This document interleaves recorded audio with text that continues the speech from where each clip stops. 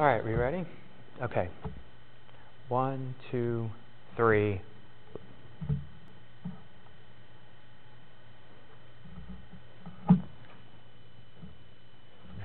Good morning, everybody. Welcome to our Palm Sunday worship service.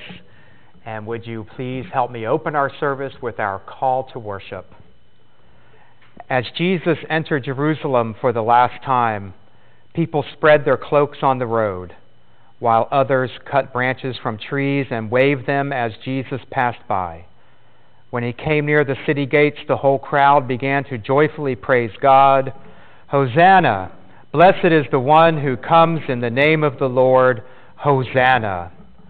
Overwhelmed with joy, the crowds that went ahead of him shouted louder and louder, Hosanna to the Son of God! Blessed is the one who comes in the name of the Lord. Hosanna, Hosanna in the highest. And now, if you would please help me sing our opening hymn, We Will Glorify.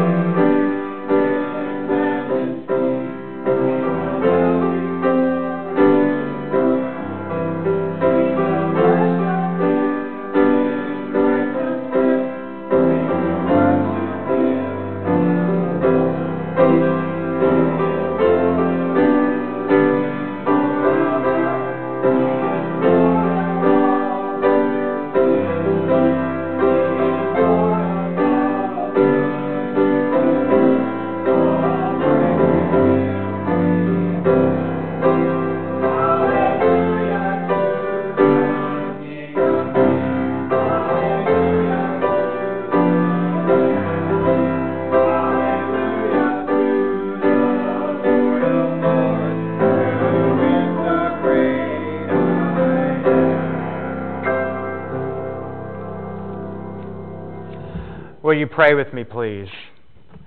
Holy and almighty God, once more we praise your name and thank you for drawing us together all around where we are in our homes and within our hearts. We ask that you send your Holy Spirit upon each and every one of us today, drawing us together as one in worship. In Christ's name we pray, Amen. Amen. Our first reading this morning comes from the book of Psalms. Give thanks to the Lord, for the Lord is good, whose love endures forever. Open the gates of the righteous, for I will enter and give thanks to the Lord. This is the gate of the Lord through which the righteous may enter. I will give you thanks, for you answered me. You have become my salvation. The stone the builders rejected has become the cornerstone. The Lord has done this, and it is marvelous in our eyes. The Lord has done it this very day. Let us rejoice today and be glad. Lord, save us. Lord, grant us success. Blessed is the one who comes in the name of the Lord. From the house of the Lord we bless you. The Lord is God and has made a light shine upon us. With bows in hand, join in the festal procession up to the horns of the altar. You are my God, and I will praise you. You are my God, and I will exalt you. Give thanks to the Lord, for the Lord is good, whose love endures forever. This is the word of God. Thanks be to God.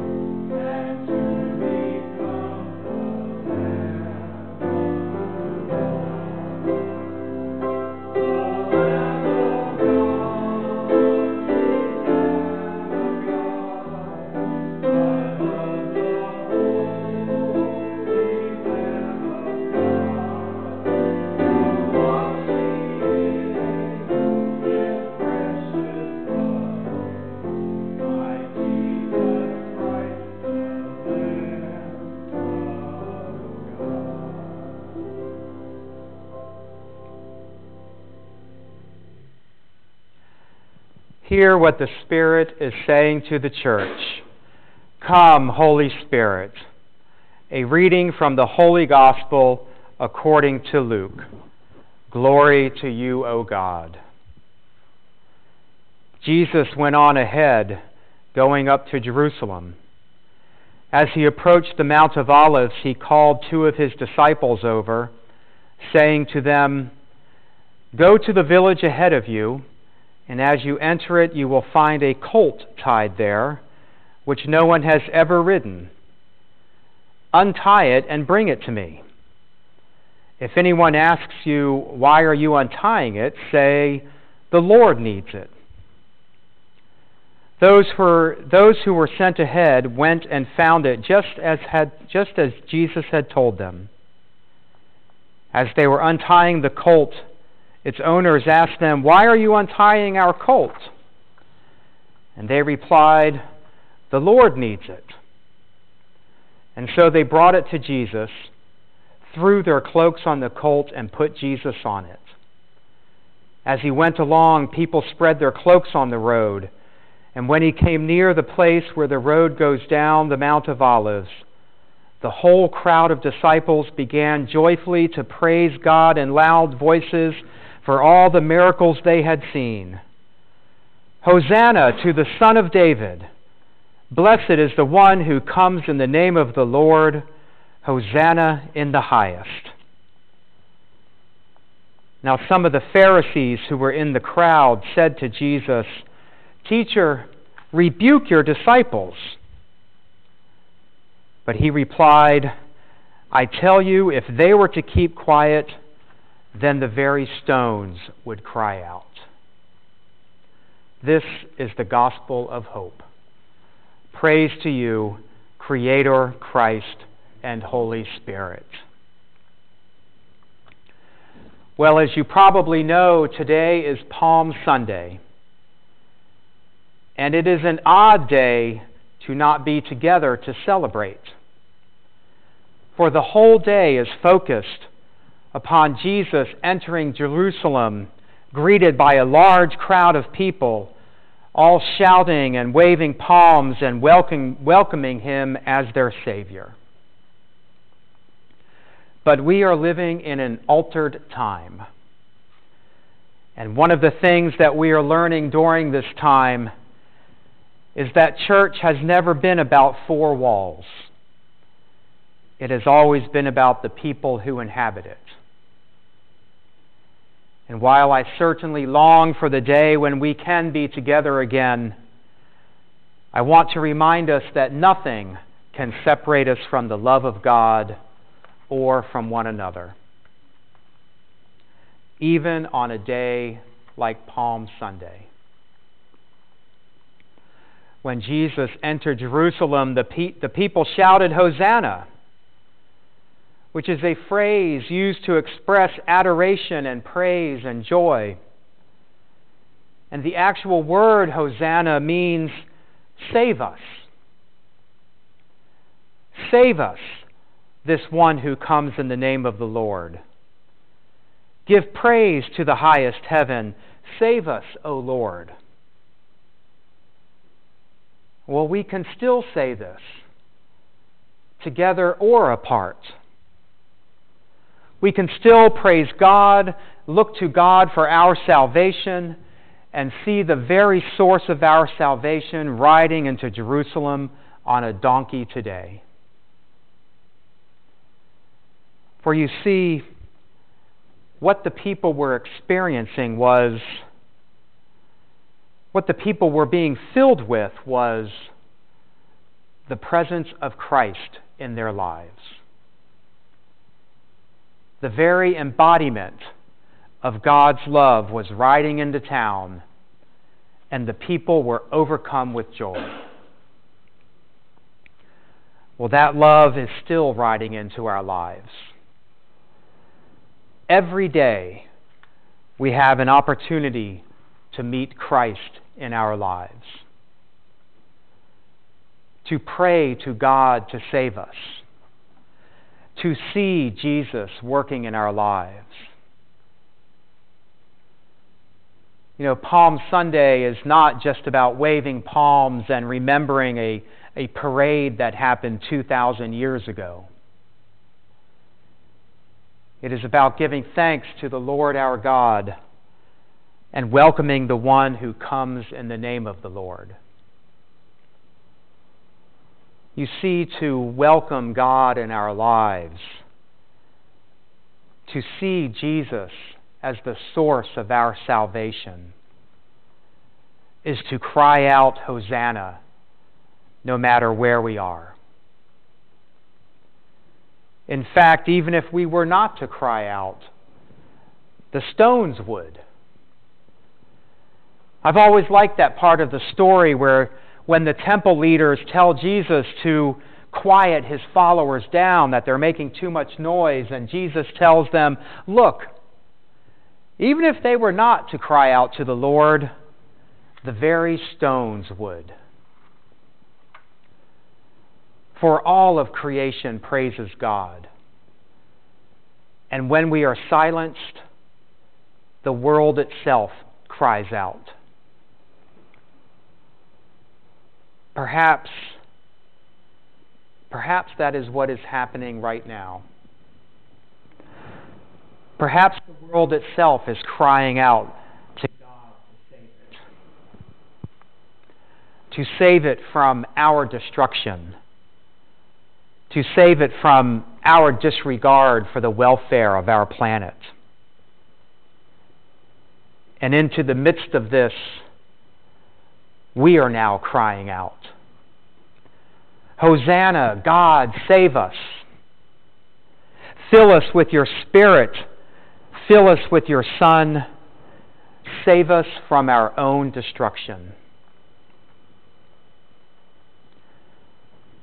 Palm Sunday is the precursor to Easter Sunday, when the whole story of salvation is fulfilled in the resurrection.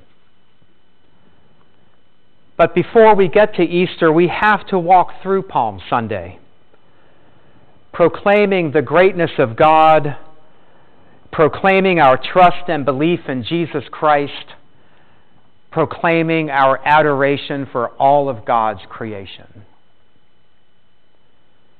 And then after all of these proclamations, after our profession of our faith, we will walk with Jesus during his passion, his time of saying goodbye to all that he loved in this world, to his time of great physical pain and death, until we meet again next Sunday to celebrate his resurrection. Palm Sunday prepares us for Easter. For without today, without our desire to be filled with the presence of Christ in our lives, without our shouts of joy for all that God has done for us and is doing for us, then we would not be able to walk the path of Holy Week and have our own lives transformed once more on Resurrection Sunday. Every week, when we come to the altar of Christ, we remember these things, and we ask that Christ remain within us today, tomorrow, and forever. We actually don't need to walk on the road that leads to Jerusalem. In fact, most of us never have. Our walk is the walk of faith, knowing that we are bound together in God's love through Christ, in Christ, and in the unity of the Holy Spirit. So let us continue our praise of the one who comes in the name of the Lord, and listen closely, for even the earth is now praising with us. Amen. Will you pray with me, please? Holy God, we pray this day for our world, a world that we have neglected and wounded. Heal the earth and restore our home to us. God, we pray today for those who are infected and affected by COVID-19. Bless our families, our loved ones, our communities, as we carry the burden of caring for one another, even as we have to learn new ways to care for ourselves. Heal our bodies and give us strength. God, bless those who are working to keep us healthy and secure. You know the hearts of the ones working to care for your people today. Give them your strength to carry on. And bless us all, dear Lord. Fill our souls with Christ, that we are not left empty in this time of trial. Fill us, that we may walk the trials of Jesus and know the real meaning of resurrection in our lives. In Christ's name we pray. Amen. Amen. And now let us all take a moment of silence and ask God to be with us today.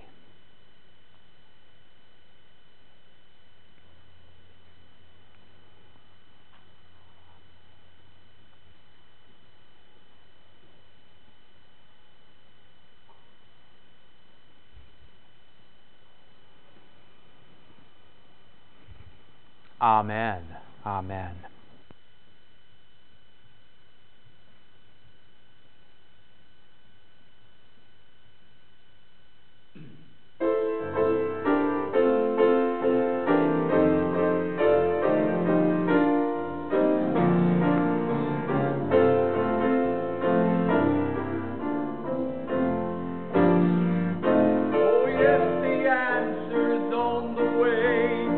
I know Jesus said, I believe it, and it's so. Our Heavenly Father knows the need before we pray, and we can rest assured the answer's on the way. Many times I bowed beneath the heavy load, on bended knees to God of prayer I pray.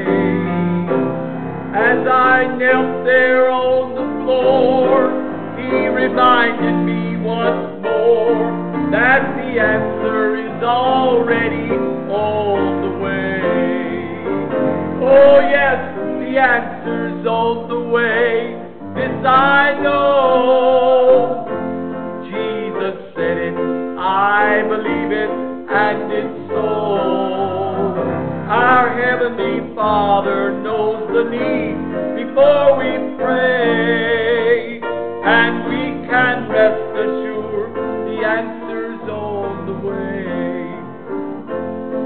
If there's a special need within your life, my friend, and you're seeking for an answer every day, if by faith you'll start believing, mighty soon you'll be receiving for the answer.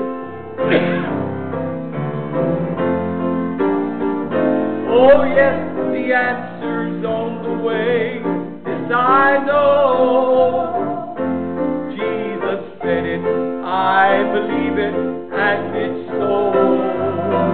My Heavenly Father knows the need before we pray, and we can rest assured the answer's on the way. Father knows the need before we pray, and we can rest assured the answer's on the way.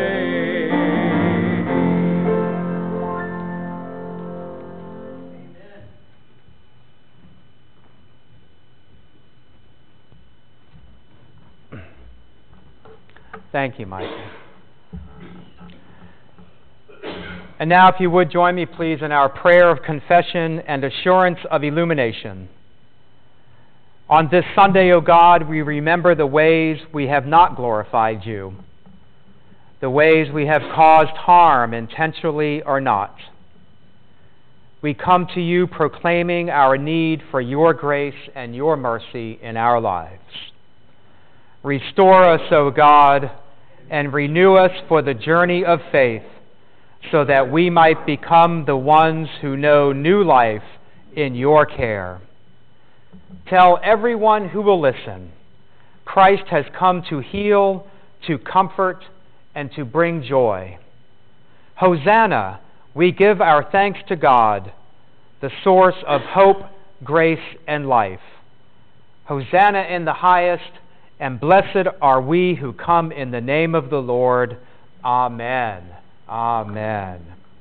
And blessed be the Lord of all creation. And all creation blesses God. God is with you. And also with you. So open your hearts. We open them up to God. And let us give thanks to the Lord our God. It is right to give God thanks and praise. When we eat this bread and drink this cup, we remember Christ's death and resurrection. Therefore, let us proclaim once more what is the mysterious and miraculous truth of our faith, that Christ has died, Christ is risen, Christ is here, and Christ shall come again. And now let us all say together the prayer that Jesus gave us. Our Father, who art in heaven, hallowed be thy name. Thy kingdom come, thy will be done, on earth as it is in heaven. Give us this day our daily bread, and forgive us our trespasses, as we forgive those who trespass against us. And lead us not into temptation, but deliver us from evil. For thine is the kingdom, and the power, and the glory, forever and ever. Amen.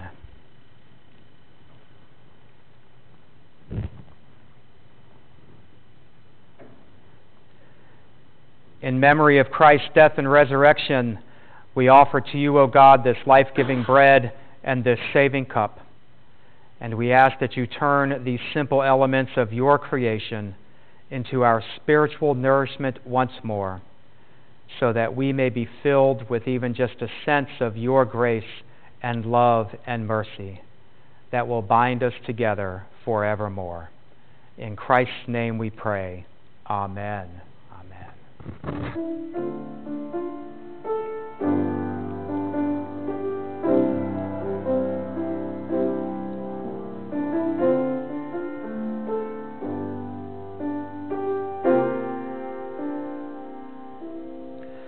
On the night you were betrayed, you took the bread. After giving thanks, you broke it and said, "This is my body, broken for you. And as you eat it, remember me. This is my body, broken for you. And as you eat it, remember me." On the night you were betrayed, you held the cup. After giving thanks, you lifted it up. "This is my blood, poured out for you. And as you drink it, remember me. This is my blood,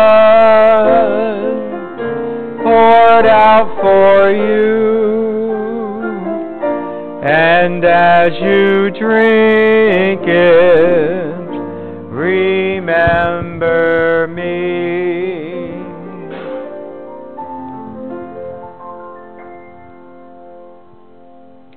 My friends, once again, as we all gather around our respective communion tables this morning, we ask that God be with each and every one of us, and that through Christ and God's Holy Spirit we are bound together through space and time through the celebration of this meal.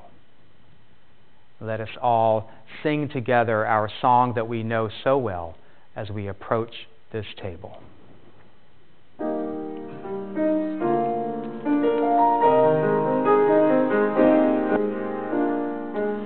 Come just as you are. Hear the Spirit call. Come just as you are.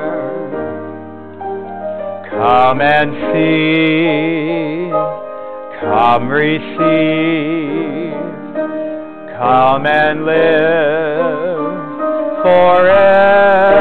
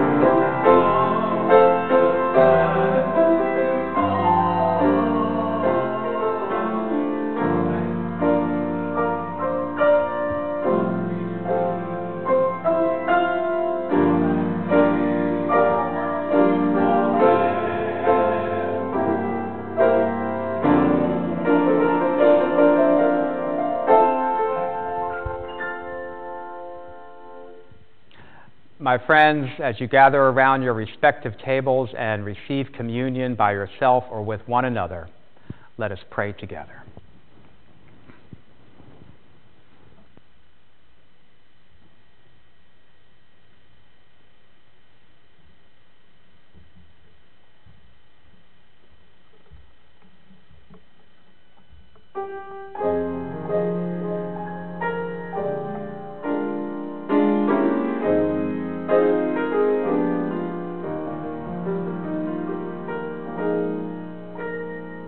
There's a holy hush around us as God's glory, it fills this place.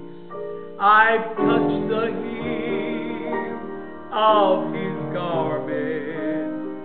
I can almost see His face, and my heart, it's overflowing with the fullness of His joy.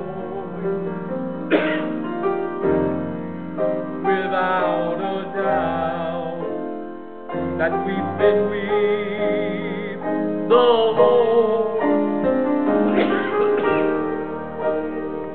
The presence of our God is in this place. I can feel God's mighty power and His grace. I can feel the brush. I see glory on each face.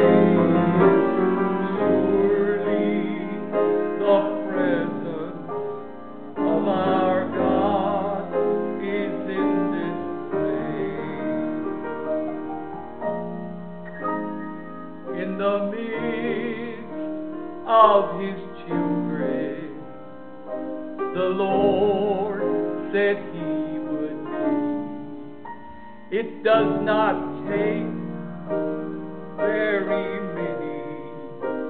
It may only be just 2 or 3,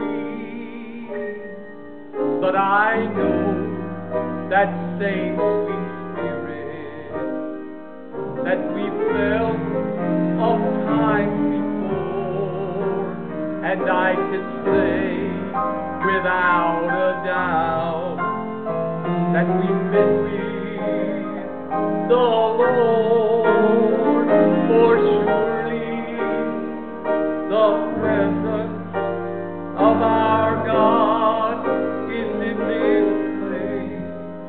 I can feel God's mighty power and His grace. Oh, I can feel, I sing glory on each face. Surely the presence of our God is in this place.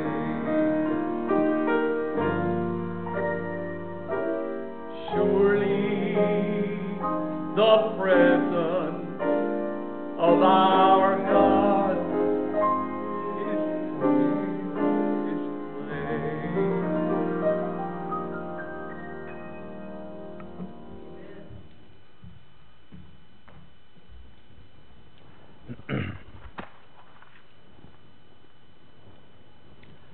Would you pray with me, please? Holy God, we thank you for bringing us together again this day. We thank you for all that you have done for us. We thank you for allowing us to join together through this holy meal. And we praise your name forevermore. Amen. Amen. And now, my friends, if you would help me sing our closing song, Jesus Loves Me.